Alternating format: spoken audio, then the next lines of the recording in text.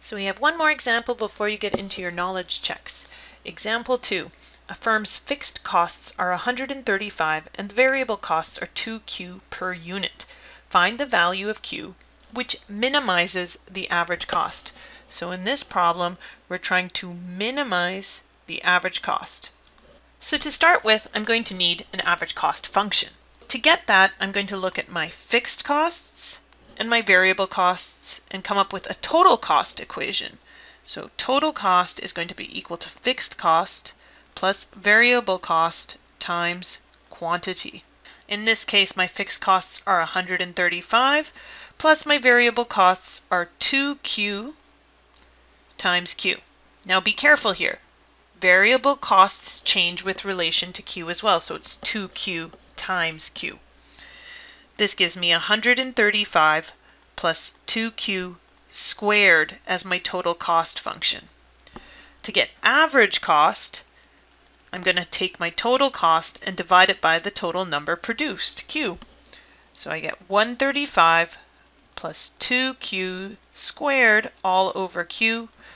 This gives me 135 Q to the power of negative 1, or 135 divided by Q, plus 2Q. So now I have the function that I want to optimize, 135Q to the power of negative 1 plus 2Q. So the first step to doing this optimization, I'm going to determine the first derivative of our average cost. Average cost prime, or alternatively, the derivative of average cost with respect to quantity, is going to be, for 135Q to the power of negative 1, the derivative becomes negative 135 Q to the power of negative 2, and for the derivative of 2Q, I get 2. Now that I've determined the first derivative, I set it to be equal to 0, and I solve for what Q would be. I'm going to move 135Q to the power of negative 2 to the other side of the equation. I get 2 is equal to 135Q to the power of negative 2. This can also be written as 135 over Q squared. So to move this denominator back up, I'm going to multiply both sides by Q squared. I get 2Q squared is equal to 135. Q is going to be equal to 135 divided by 2. Let's get a little bit more space here. So Q is going to be equal to, Q squared is equal to 135 divided by 2. So that's going to give me 67.5. I take the square root of both sides and I get Q is equal to plus or minus 8.216. Now in this problem, I have both a plus and a minus option.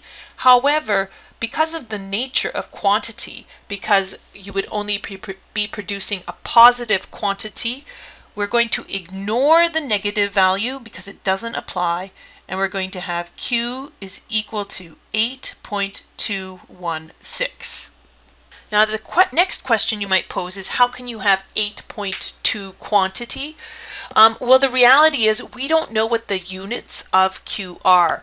Q could be in thousands of units, in which case 8.216 times 1,000 would give us 8,216 items. Now, since we don't know the units of Q, we're going to leave it in the decimal form. We would only ever do rounding if we knew that they were down to the units, if we defined what that unit was to begin with. But with the uncertainty of what the units are, we're going to be leaving it in this decimal form.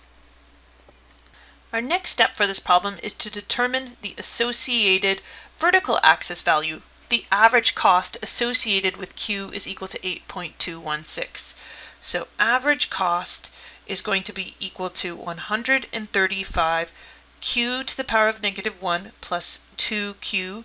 That's our formula up here for the average cost. So I'm going to substitute Q is equal to 8.216 into this formula, and I get 135 times 8.216 to the power of negative 1 plus 2 times 8.216.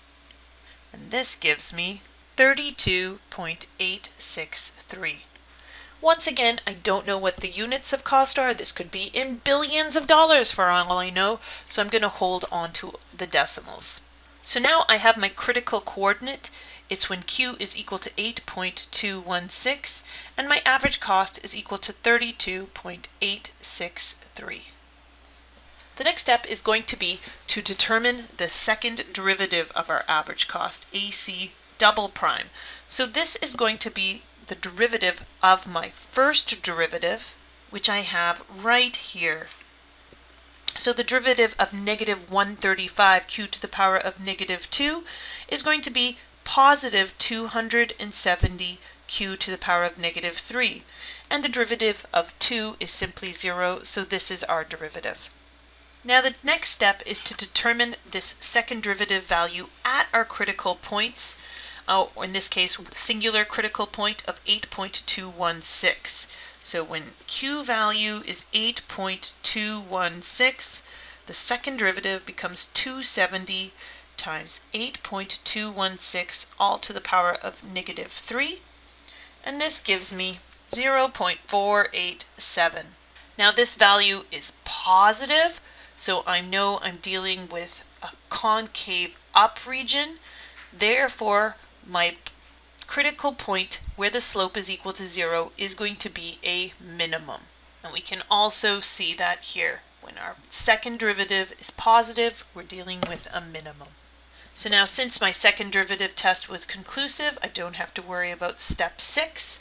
And I'm pretty much done. I just need to make it clear what my final answer is, that Q is equal to 8.216 when average cost is a minimum of 32.863.